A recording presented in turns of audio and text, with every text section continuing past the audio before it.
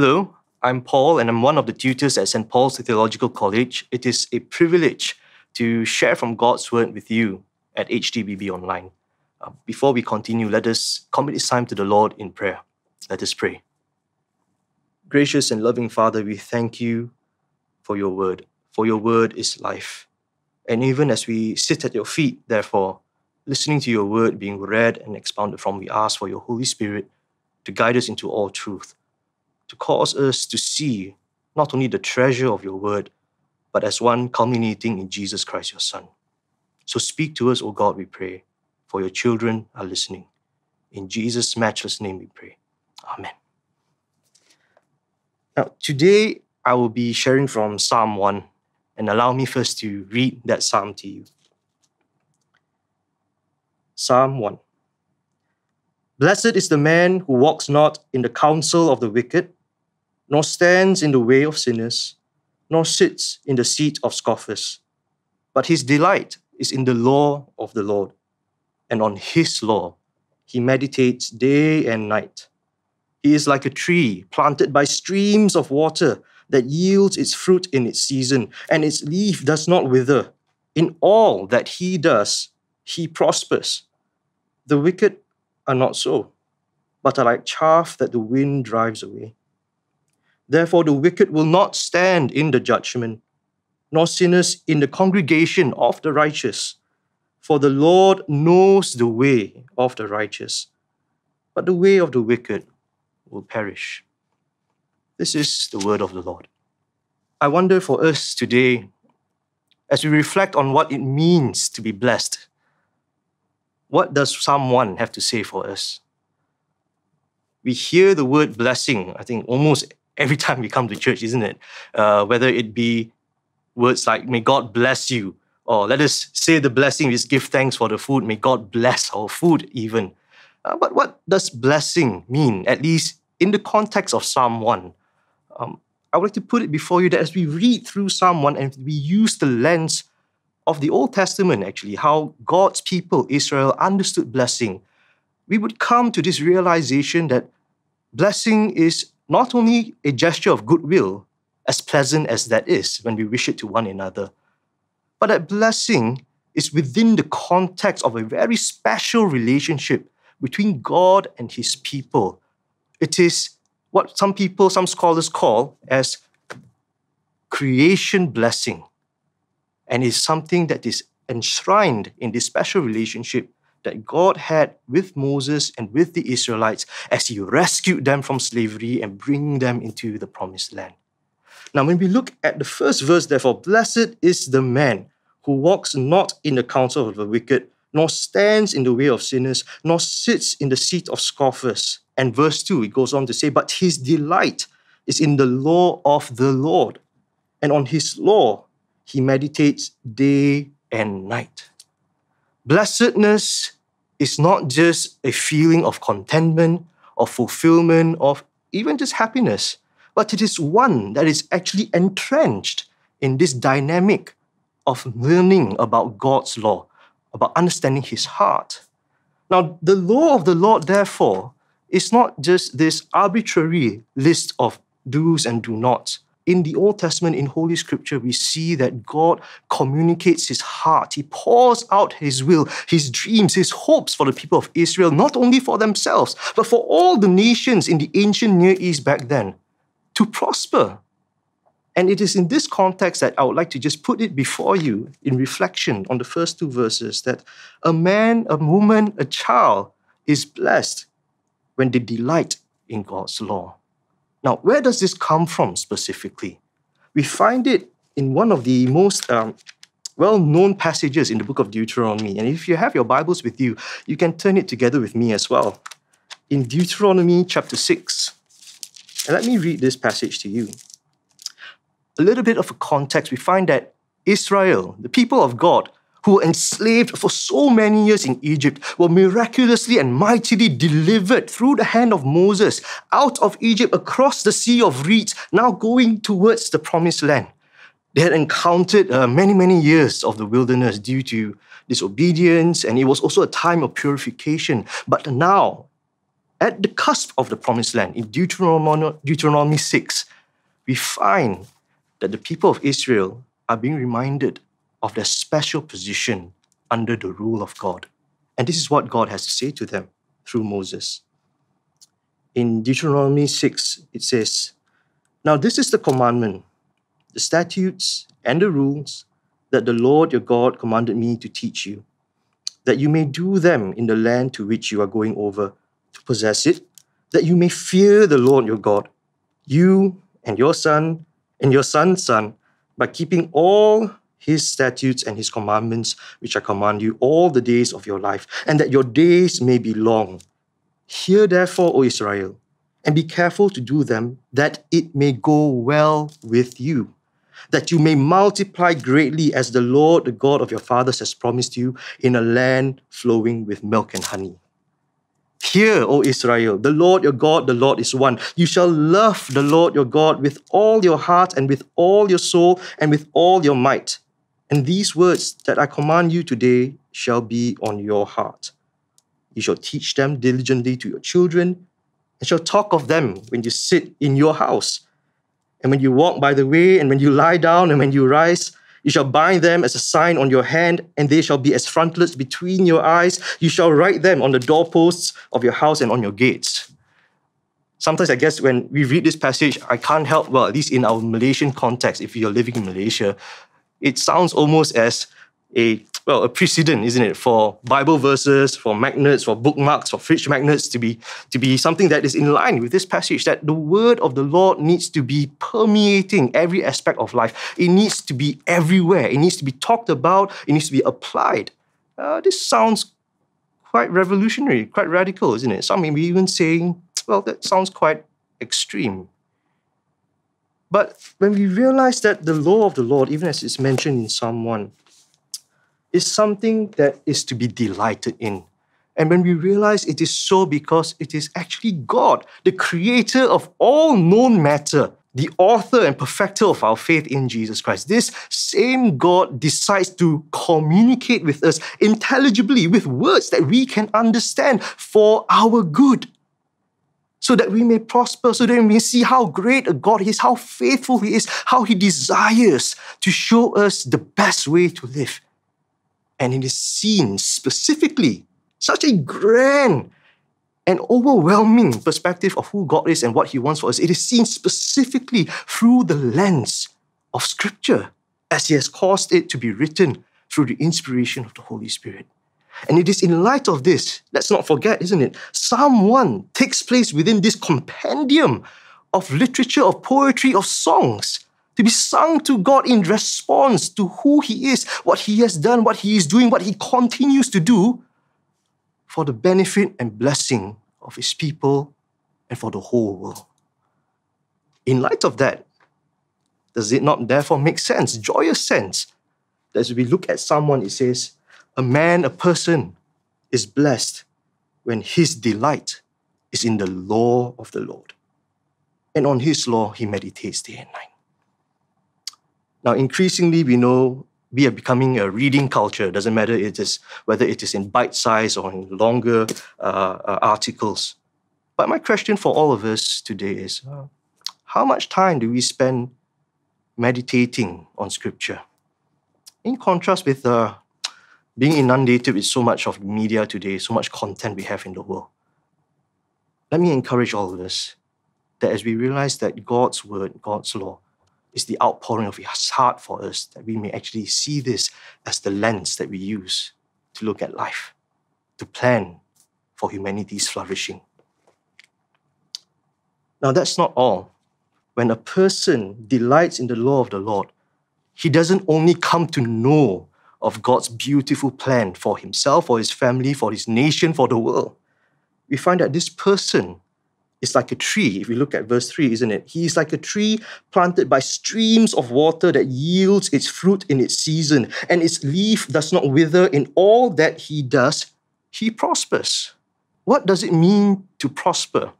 And I submit before you right now, actually, even as we reflect on Scripture, that Scripture has a lot to say about how prosperity is not on one end of the spectrum purely spiritual, neither is it just purely material. If we look again in Scripture, again going back to the book of Deuteronomy, where the people of God are at the cusp of the promised land, where God tells them, this is my plan for you. This is what will happen when you, as the people of God, already chosen by God, already experiencing His salvation, already experiencing His mercies, when you, as the people of God, continue in that way, you will prosper. Well, how so? Let me give you some examples of how the people of God back then were to be given this life of prosperity on the condition that they continued to walk in the ways and the heart of God. If we go to the same book in Deuteronomy chapter 28, and let me read this to you. Again, the same background. People at the cusp of the promised land, and this is what the Lord says through Moses. And if you faithfully obey the voice of the Lord your God, Deuteronomy 28, being careful to do all His commandments that I command you today, the Lord your God will set you high above all the nations of the earth, and all these blessings shall come upon you and overtake you if you obey the voice of the Lord your God. Blessed shall you be in the city, and blessed shall you be in the field. Blessed shall be the fruit of your womb, and the fruit of your ground, and the fruit of your cattle, the increase of your herds, and the young of your flock. Blessed shall be your basket and your kneading bowl. Blessed shall you be when you come in, and blessed shall you be when you go out. The Lord will cause your enemies who rise against you to be defeated before you. They shall come out against you one way and flee before you 7 ways. The Lord will command the blessing on you in your barns and in all that you undertake, and He will bless you in the land that the Lord your God is giving you. The Lord will establish you as a people holy to Himself, as He has sworn to you, if you keep the commandments of the Lord your God and walk in His ways. And all the peoples of the earth shall see that you are called by the name of the Lord. Prosperity, as we see in Scripture, in Deuteronomy, and echoed now in Psalms 1, is obviously holistic.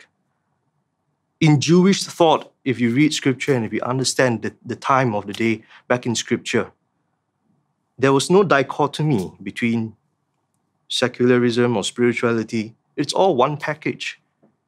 And when we understand this concept, this pronouncement of blessing and prosperity for God's people, it encompasses all spheres of life. But that's not all. It's not just for one's private enjoyment. It's not just about self-indulgence, but it's to show that the reign of God in accordance to His ways leads to complete life of flourishing. And it is to the extent that when the people of God, if Israel were obedient, if Israel did joyously commit to that way, they would have become that lighthouse for the ancient Near East, that the nations around them in Canaan would have seen. They would have not only stood in awe, they would have not only stood terrified because they said, we have to follow this God, because not only will He bring our wickedness to judgment, to the light of day, but it would also be a form of attraction to realize that there is really indeed no other God but the Lord of Israel. Prosperity has this spillover effect in the life of Israel, in its understanding of prosperity. And the imagery given to us today is also no less attractive.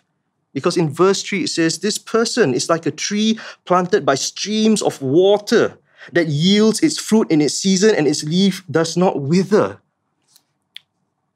I don't know about you, but I'm quite bad at gardening. A few times I've tried over the years, and for some reason my plants always die. And I realized that one key factor, as rudimentary as it is that I do not water them enough. And so within months, they just wither and die. But we thank God that He is not like me. We thank God that He is this unending stream of water. And the psalmist tells anyone who continues to walk in the way of God as God's people that if you delight in the law of the Lord, if you draw close to His heart every day, you are like a tree that is planted by the streams of water that yields its fruit in its season. Now, as Christians today, it's not lost to us that Jesus uses this kind of imagery, especially in the Gospel of John. And when he talks about prospering, he uses the analogy of fruitfulness, actually. And if you have your Bibles, you could turn it with me as well to John 15. And this is what Jesus has to say about bearing fruit, about prospering in him. In John 15, verse 4, he says, "Abide in me, and I in you. As the branch cannot bear fruit by itself unless it abides in the vine, neither can you unless you abide in me. I am the vine, you are the branches. Whoever abides in me and I in him, he it is that bears much fruit, for apart from me, you can do nothing." Jesus is that culmination of the streams of living water, because it is through him, when we are in him, not only looking at him or hearing about his message of God, of the gospel, but when we commit and respond to it, when we become part of him, it is an inevitability that we will indeed experience a life of prosperity, of fruitfulness. At this juncture, it is important for all of us to also be reminded that the people of Israel had all the revelation of God in terms of what was expected, in terms of what would be the blueprint for flourishing. And yet we know that because of sin, they were not able to be faithful. But we thank God because we know his plan culminates in Jesus Christ. Because through him, not only does he take away our sin, not only does he give us this avenue to flourish, but he enables us to do so, to change our hearts of stone into hearts of flesh, to bring forth the Holy Spirit, to cause us to be able to draw near, to want to delight, to have joy in his presence, to walk in the way of the cross.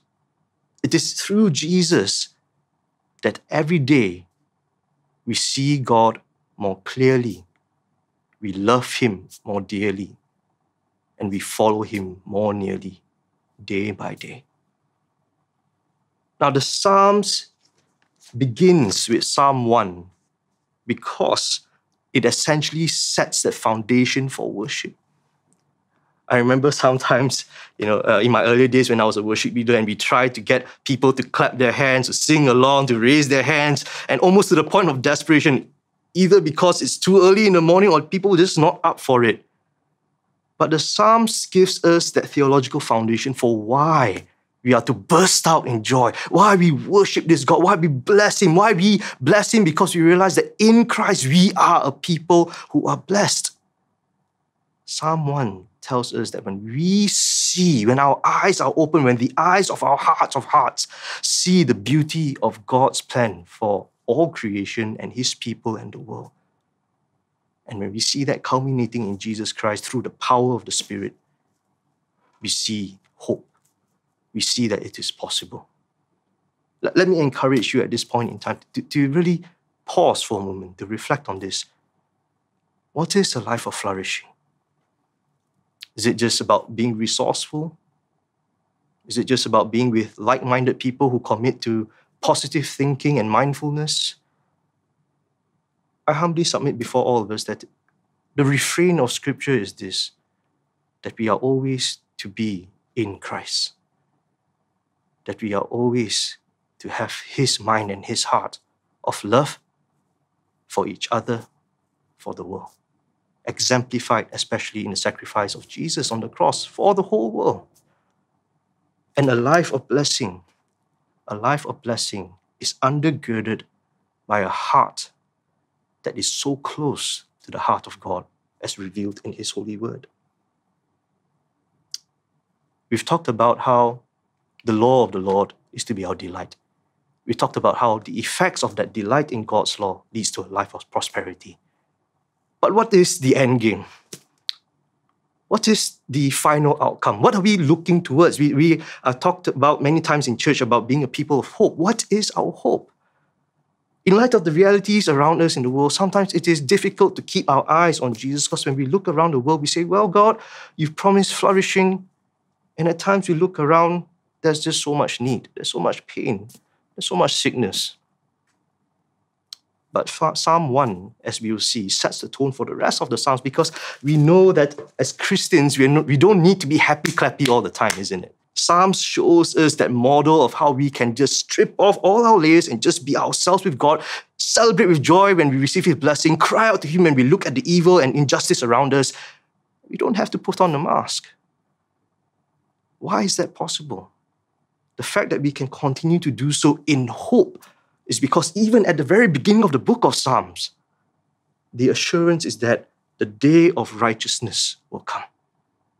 As long as we stay the course, committing to loving our God with all our heart, soul, mind, and strength, committing to love everyone around us as ourselves, as we love them sacrificially in the way of Jesus, in the way of righteousness, the day will come, on the day of judgment, when God will bring all His promises to a complete realization.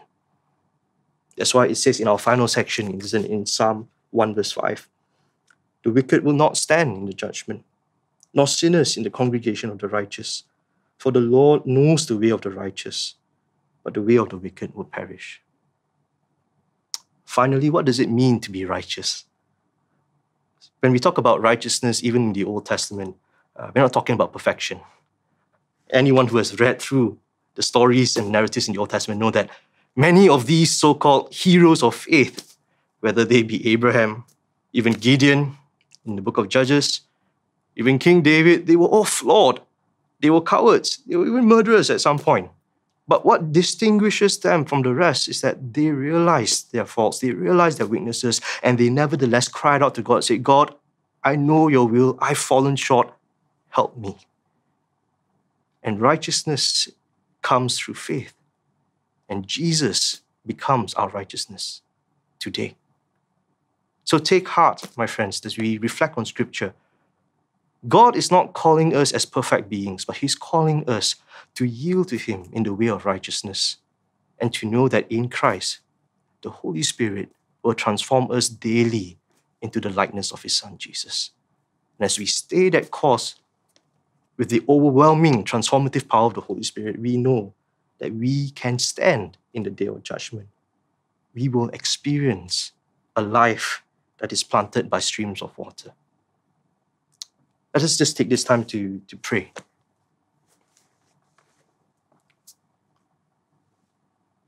Father, for all that has been shared, for all that has been brought forward in terms of questions, and to how we respond to your word, we ask for God right now for the Holy Spirit to move us, to guide us into all truth.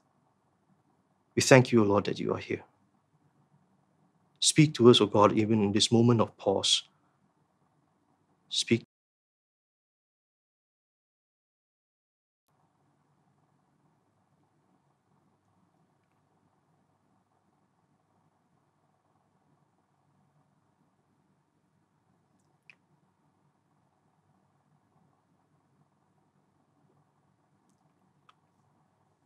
And God, we respond to your word right now. We ask, O God, that you stir in our hearts this hunger for your word, to know that your word is life, to know that your Holy Spirit inspires Holy Scripture to cause us to see the treasure of Jesus, to cause us to see that it is possible to walk in the way of righteousness because of Jesus, that as children of God in Him, we can approach your throne of grace with confidence, knowing that God our Father, you love us. And God our Father, you have great plans for your beloved children, to not only experience your blessing in our lives, but to share it with the rest of the world. Help us, therefore, O God, to respond with gratefulness, with joyful surrender, and with diligence to know your heart through your word, so that we may be enabled by your Holy Spirit to go out, to set us free, to live and work to your praise and glory. Amen. Let us now continue in a time of worship.